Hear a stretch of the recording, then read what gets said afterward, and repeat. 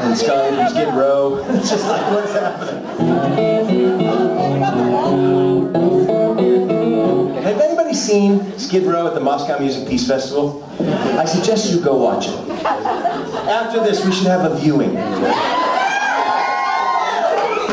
Bon Jovi was great, don't get me wrong. Bon Jovi was on fire. But Skid Row, woo! They were the underdogs and they came out swinging. Sebastian Bach in leather pants, the most beautiful man I've ever seen. I know we're close to Western Massachusetts, Springfield, where he threw a bottle. He's a mercurial prick, but nonetheless, a beautiful man who could sing without monitors. And if you ever go search Skid Row, Moscow Music Peace Festival, he's literally singing. They're all rocking so fucking hard.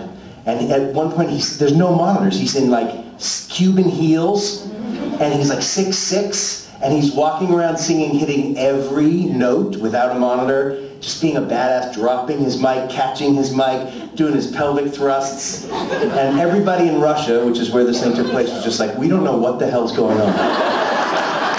We don't speak a lick of English. We've never heard this fucking band. What is happening? We just want the Scorpions. And we just want Ozzy. And we don't even know who Bon Jovi are for real. There's these, I know it's dark, but it's true. There's those moments in the documentary where John Bon Jovi's has like a 6-minute thing in the middle of Blood on Blood, which is a big Springsteen-esque song, and he's like, I just want you all to know, and David Bryan playing the keyboard, and they're killing it. Bon Jovi's killing it. They're at the height of their power. So is Motley Crue. It was like a fantastic bill. And Bon Jovi's talking, and they're showing the crowd, and if you watch it on YouTube, you realize they're showing the same clip of the crowd for the 8 minutes. Nobody's clapping, right? But there's somebody like this. Because they don't understand what the fuck is happening. And he's like, so I just want you all to know. And they're like, what? We just what? And then he goes on, and he looks so intense. And then they pan to the audience, and the audience is just like... And then he kicks into the song again, and they're like... Oh, they were so good, but they didn't understand their audience, which was people who didn't speak English. And John talked for like 45 minutes. Incredible, telling stories like, when I was young, they're like, what?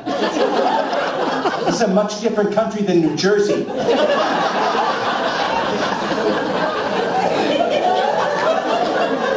I had it rough too when I was young. They're like,